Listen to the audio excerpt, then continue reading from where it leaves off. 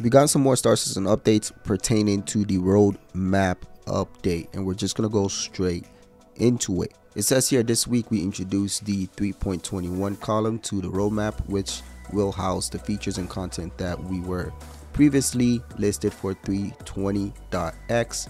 We made the decision to increment the Alpha 3.20x patch non-molecular to the Alpha 3.21. The primary reason for this increment is to signify Star Citizen's approach to the next major milestone as its online networking technology, which warrants a proper step up. During the 321 patch cycle, we will introduce a new testing channel aimed at graduating new underlying technology. The new channel allows the dev teams to get players on a version of the game that matches the current live release in both content and feature, and that introduces a large tech change that must be validated, graduated, and ultimately mission proven before making their way to the live release. In short, this is the next step towards server meshing after deploying persistent entity streaming early this year.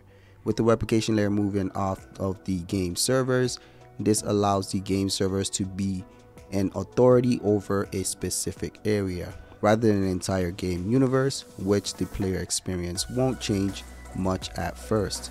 And the game server will stick with managing standing to start with this major step forward to Alpha 4.0 and beyond. For more information on the replication layer, persistent entity streaming, and server meshing, and how this will affect the future of Star Citizen, please check out the panel from the CitizenCon in 2021, CitizenCon 2951, server meshing, and the state of persistence. This is great news. I think this is great news. It's exciting to actually see the fact that we're getting closer to a server meshing update in the PU, which ultimately means we're going to get Pyro and other systems as well. Under the release view, it says, with this published, we clarify where each of the feature previously slated for 320x would land in the patch cycle. Below is a full list with a pair of new cards matched as such. Other 320 cards have been marked as committed.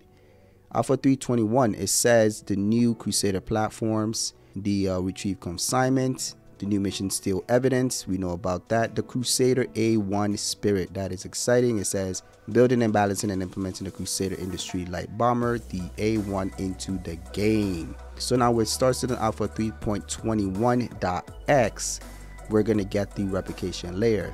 It says over the course of the 321 patch cycle, the replication layer will be moved off of the game's servers and set up its own standalone service. In short, this will allow for greater server recovery in the event of a crash. This is also a critical step towards server meshing. Our goal is to release Star Citizen Alpha 3.21 ahead of the launch of the preview channel with the replication layer update. Once the preview channel comes online, it will run in parallel with our live servers. Once the fuel replication layer is reliable, we will migrate it over to the live servers in the 3.21x patch. You can expect to learn more about the new preview channel and its critical role in bringing the new technologies online soon. They also added the vehicle tractor beam. It says implementing a tractor beam attachment to ships, either remote operated or turret-like attachment. This allows players to move and tow bigger objects, including other ships. The Tumbral Storm has also been added to the 321X, as well as the Crusader Spirit and the Argo SRV. You guys already know what to do. Leave a like, subscribe.